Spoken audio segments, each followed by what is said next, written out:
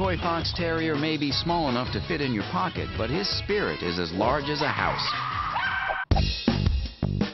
But did you know that a fondness for watching television is considered a breed trait? And that a three-legged toy Fox Terrier ran for mayor of Jacksonville, Oregon. His campaign slogan was kindness and kibbles for everyone. They're just cute as can be, and they actually will entertain you. They just find a way to make you laugh. Toy Fox Terriers are one of the few breeds to originate in the United States. It's called the Ammertoy because it's the American toy breed. As terriers, these ratters are natural hunters of vermin and small game.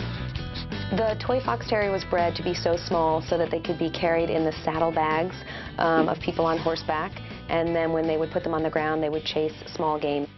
They are descended from the smooth Fox Terrier, the Italian Greyhound, the Manchester Terrier, and the Chihuahua. Some even think miniature pinschers contributed to the breed. Their hunting dog ancestry explains their intelligence and their natural ability at agility sports. Clowns capitalized on this proclivity under the big top. Toy Fox Terriers can walk a tightrope and jump 4 feet straight up into the air. As part of the toy class, these smooth-coated tricolored dogs are small in stature, ranging from 3.5 to 7 pounds. They measure 8 to 11 inches at the shoulders. In addition to their size, the toy Fox Terrier has 3 standout traits. They have large bat-like ears. These miniature radar dishes follow all the action and make this pup an excellent guard dog. Next to the ears, the short tail is this dog's second most expressive feature. This is one of the few breeds born with a naturally bobbed tail. Finally, you can recognize this breed by their long, spindly legs. Although it accentuates their prancing, this is the toy Fox Terrier's biggest vulnerability.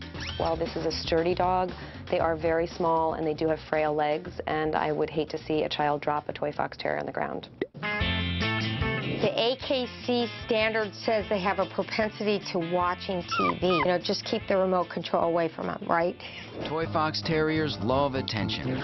Probably more often than not, a toy Fox Terrier is going to like to play a lot. And when you have a dog that likes to play, you can teach them just about anything. While they can prosper in apartments as well as on farms, they do not like to get wet and are very susceptible to the cold. It definitely is a dog that is comfortable in most climates, except for when it's very, very cold, in which case it probably needs a little sweater or a coat.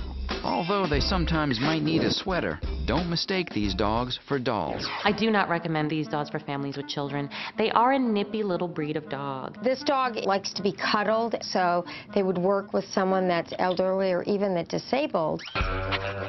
With their diverse background, they are generally healthy and live an average of 15 years. But there are a few genetic ailments to watch out for. Toy Fox Terrier can suffer from luxating patella, which is where they have a floating kneecap. They also are prone to skin allergies and to mange. Due to their small size and smooth coat, grooming is a breeze. So in general, this tiny terrier needs special attention in cold weather and has low exercise requirements. Watch out for several genetic conditions when selecting and caring for your toy Fox Terrier. It's an easy breed that requires minimal grooming.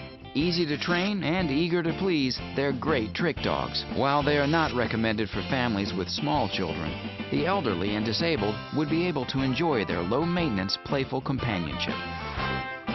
I would have to say that toy Fox Terrier is definitely a dog you're going to get very attached to.